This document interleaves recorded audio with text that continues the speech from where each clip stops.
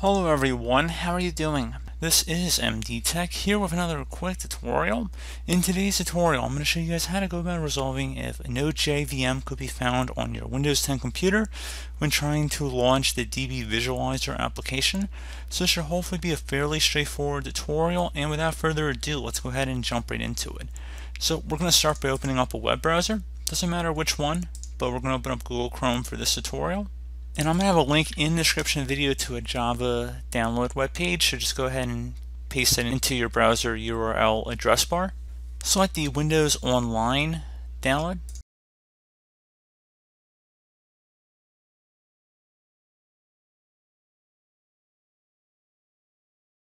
Okay, so once that download is done, just go ahead and left click on it one time to open it up. Select yes if you get a user account control pop-up. Select install.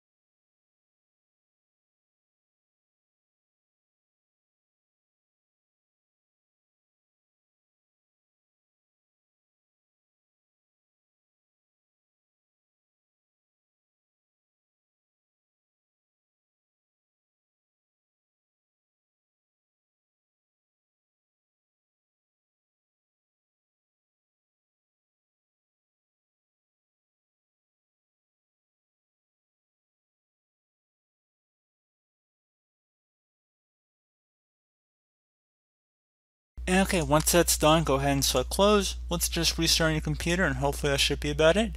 So as always, thank you guys for watching this brief tutorial. I do hope I was able to help you out, and I do look forward to catching you all in the next tutorial. Goodbye.